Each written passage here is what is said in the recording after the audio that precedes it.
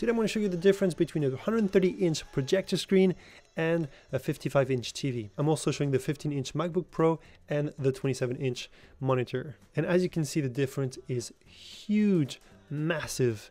I'm not amazing in math, but I think the image must be at least 5 to 6 times the size of the 55-inch. And I will try to show you some different angles so you can see how much bigger the screen is. You might have noticed that the image doesn't cover the whole screen, and that is because I cannot push my monitor back enough for that. I could stretch it horizontally a bit more, but it would distort the image a bit, so I'd rather not do that. But I should have gotten a smaller screen. And this is what it looks like when I minimize the screen.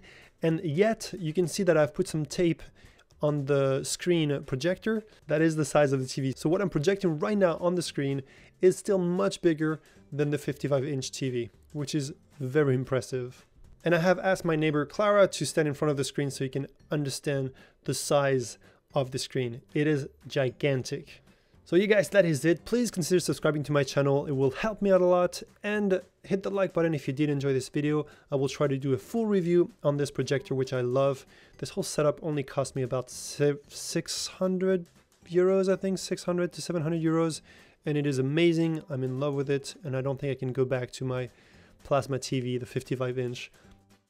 And in my next video, we'll dig into what screen you should get. Somewhere negative gain, somewhere positive gain, and we'll look into what's ideal and if you can put them in your apartment.